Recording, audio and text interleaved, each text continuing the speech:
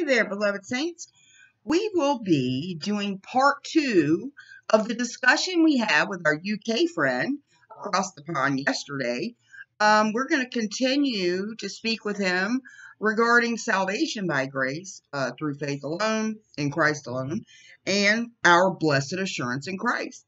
And he was kind enough to bring sections of scripture that he often sees that people use to try to say that you must live up to some standard or be good enough or maintain it somehow through your own righteousness to either get saved or keep yourself saved.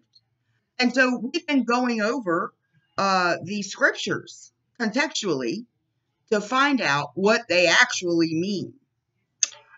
So we had a great conversation yesterday.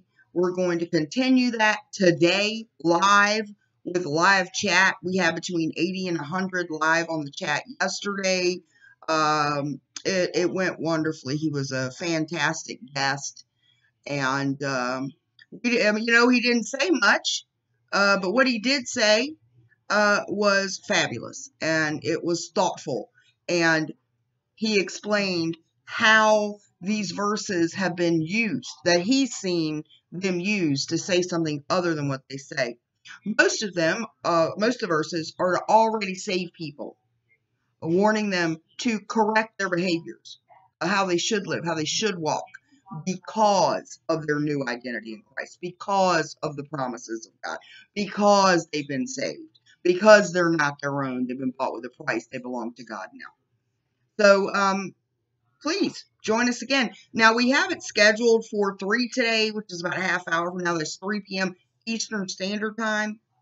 But our guest said it'd probably be around that time, but it'll be close to it. If it's not earlier, it'll be a little bit later. But when we go live, it'll alert you to that. So if you can, just click the link below here in the description box. It'll take you right to that scheduled live stream. And then when it comes on, you'll already be there. All right? I hope to see you there, you guys. Also, please keep our little baby brother Liam.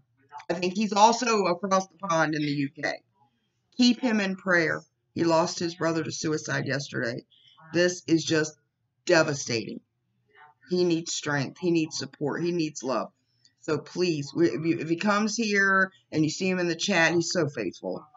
Please just reach out to him and tell him that he and his family are in our prayers and see if there's anything we can do to be of help to him. Okay? God bless, guys.